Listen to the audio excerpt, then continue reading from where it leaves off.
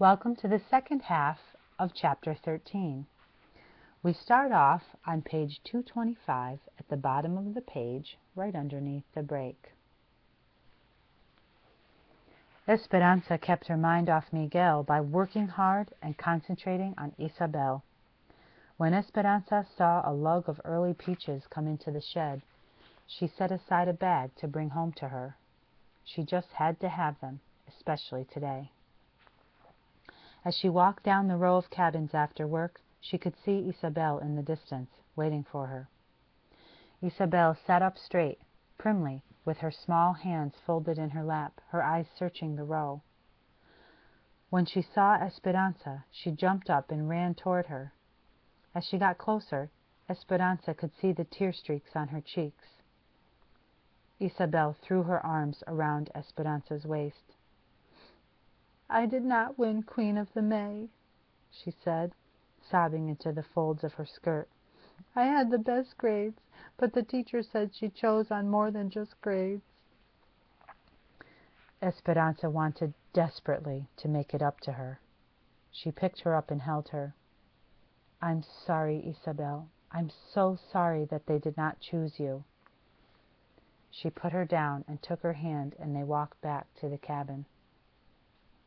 "Have you told the others? Your mothers?"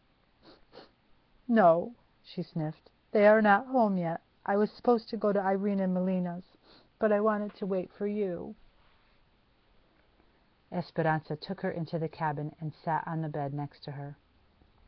"Isabel, it does not matter who won.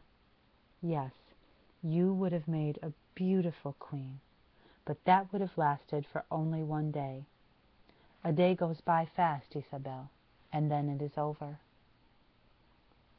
Esperanza bent down, pulled her valise from under the bed, and opened it. The only thing left inside was the porcelain doll. She had shown it to Isabel many times, telling her the story of how Papa had given it to her. Although a little dusty, the doll still looked lovely, its eyes hopeful, like Isabel's usually were. "I want you to have something that will last more than one day," said Esperanza. She lifted the doll from the valise and handed it to Isabel. "To keep as your own." Isabel's eyes widened. "Oh, no, no, Esperanza," she said, her voice still shaky and her face wet with tears. "Your papa gave her to you." Esperanza stroked Isabel's hair. "Do you think my papa would want her buried inside a valise all this time with no one playing with her? Look at her. She must be lonely. She's even getting dusty.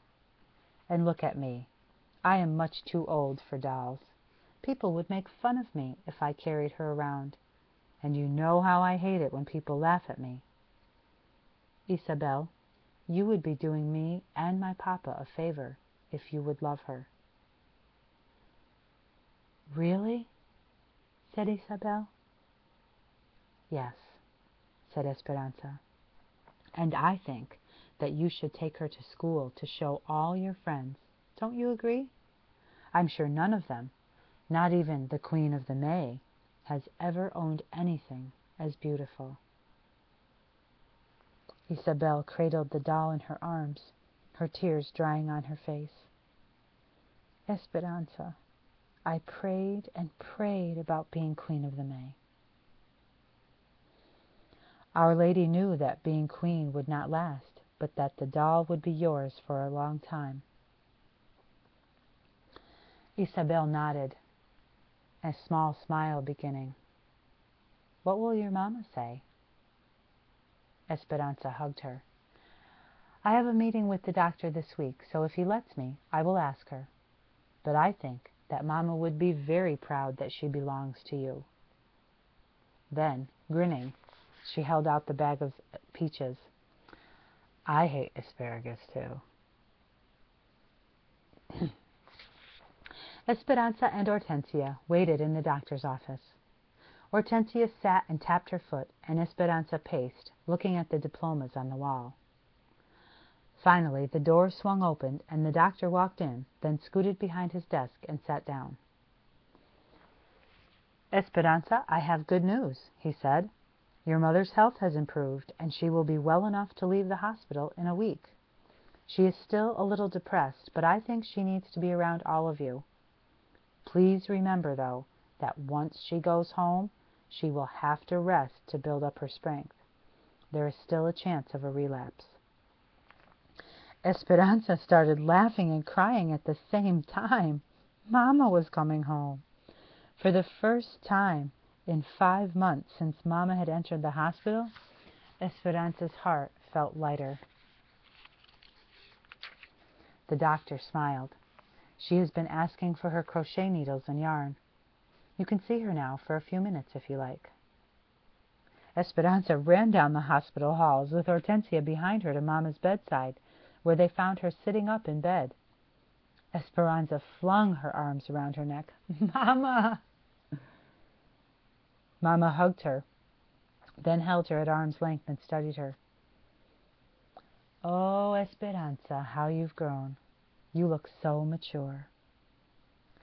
Mama still looked thin, but not so weak. Esperanza felt her forehead, and there was no fever. Mama laughed at her. It wasn't a strong laugh, but Esperanza loved the sound. Hortensia pronounced that her color was good and promised to purchase more yarn so that it would be waiting when she came home. "You would not believe your daughter, Ramona. She always gets called to work in the sheds. She cooks now and takes care of the babies as well as their own mother." Mama reached up, pulled Esperanza to her chest, and hugged her. "I am so proud of you." Esperanza hugged Mama back. When the visiting hour was over, she hated to leave, but kissed Mama and said her goodbyes, promising to tell her everything as soon as she came home. All week they prepared for Mama's homecoming. Hortensia and Josefina scrubbed the little cabin until it was almost antiseptic. Esperanza washed all the blankets and propped the pillows in the bed. Juan and Alfonso cushioned a chair and several crates under the shade trees so that Mama could recline outside during the hot afternoons. On Saturday, as soon as Esperanza helped Mama from the truck, she wanted a quick tour of Papa's roses, and she got weepy when she saw the blooms. Visitors came all afternoon, but Hortensia would only let people stay a few minutes. Then she shooed them away for fear Mama wouldn't get her rest. That night, Isabel showed Mama the doll and how she was taking care of it, and Mama told her that she thought Isabel and the doll belonged together. When it was time for bed, Esperanza carefully lay down next to Mama, hoping she wouldn't disturb her, but Mama moved closer and put her arms around Esperanza and held her tightly. "Mama, Miguel is gone," she whispered. "I know, mija," Hortensia told me. "But, Mama, it was my fault. I got angry and told him he was still a peasant, and then he left." "It could not have been all your fault. I'm sure he knows you didn't mean it. He'll come back soon. He couldn't be away from his family for long." They were quiet. "Mama, we've been away from Abuelita for almost a year," said Esperanza. "I know," said Mama quietly. "It does not seem possible. But I've saved money. We can bring her soon. Do you want to see how much?" Before Mama could answer, Esperanza turned on the light, checking to make sure she hadn't woken Isabel. She tiptoed to the closet and took out her valise. She grinned at Mama, knowing how proud she would be of all the money orders. She opened the bag and her mouth dropped open. She couldn't believe what she saw.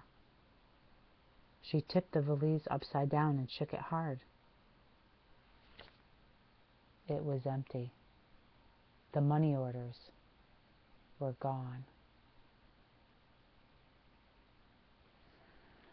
This concludes Chapter 13.